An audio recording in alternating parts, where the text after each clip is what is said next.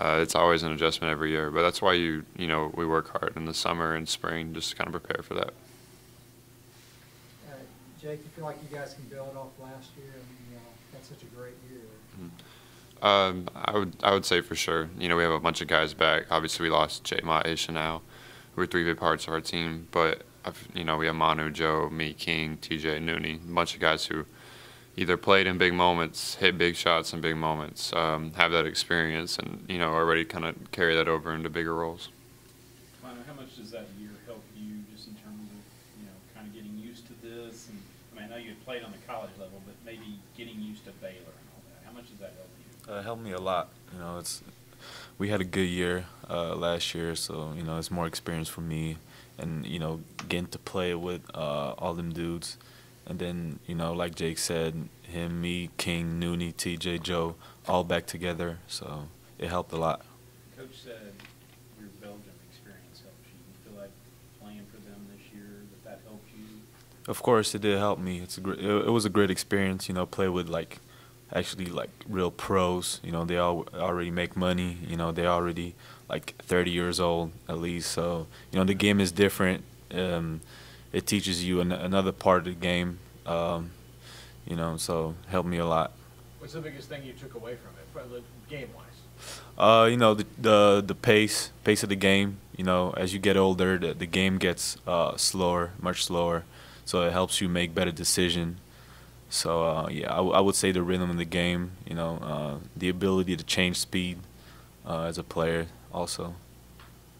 Jake, these first few weeks of practice leading up to that first game, how important is it for you guys to show the younger kids this is how we practice, this is what every day is going to be like out here?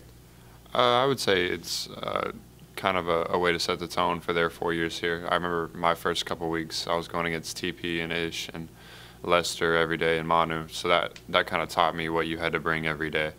So it doesn't just set a tone for this year, but it helps them know what to expect and know what they have to do to prepare for it.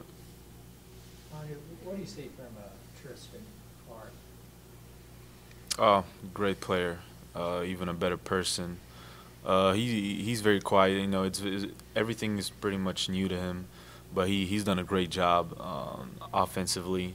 Defensively, he's got a lot of things to work on still. He's a freshman, but I really like his game. He's a huge force inside, and he's going to help us a lot. Well, what is his game? What does he do well? Well, he's a 4, post player, but he can also hit the 15-foot shot. Actually, very good shooter. Also a free throw shooter. But very good, very physical. Even though he's still a freshman, so. I really like his game. Particularly with Jay Mott gone, how much do you lean on, or what are your expectations for Joe? Joe's got so much better ever since he got here as a red shirt with me, and even from last year, he's really got better offensively too. Defensively, he's always gonna do the job. He's big time, but offensively, I thought that even his shot is much better. His post moves too, so he's gonna have to step it up. Since J Mott is gone, but he's ready for it. Feel the same way about Maston, that he has to step up and play a much bigger role this year. Yeah, he's gonna play more minutes this year. But TJ's TJ. He's a bucket ever since he got here, so I'm not worried about him. With the schedule you guys play in non-conference, does it kind of give you a little extra pep in the step during these first couple weeks to kind of be ready to go once that season does come around? It's a great schedule. A little bit like last year, we have tough teams early in the year, so we're just gonna have to prepare the same way. Jake, tons of minutes. This team, the guys coming back playing last year, at least early in the season, on through. How much does that help kind of reestablish the rhythm that you guys had set last year without having to break in a ton of new players? I think it's helpful. I mean, at the same time, roles changed throughout the years. We kind of saw that. But, I mean, guys like Nooney, who's really going to surprise a lot of people, is due for a big increase in minutes, usage, production. I'm really looking forward to him. Guys like him, they get that rhythm early on. That'll be big for him, especially when he missed the first half of the year. And then especially the young guys, get their first couple minutes under their belt. Game slows down a whole lot. Just getting them understanding where they can contribute and what they need to do to earn more minutes is going to be key.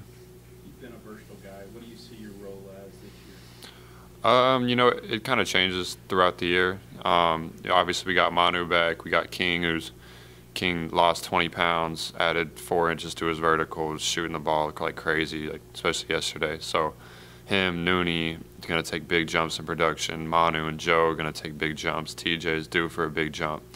So me personally, I just, whatever, Ish didn't care about scoring. Sometimes we needed to be more aggressive. So I'm a little bit more scoring-minded than Ish is, but, similar to him where, you just kind of make the plays needed to win. If you're not shooting the ball well, that's all right. We have plenty of guys on this team who can score, but there's always things that can be brought every day. Ish brought a lot of energy and a lot of hype while he was on the bench or on the floor. Do you kind of see someone filling that role as kind of the hype guy?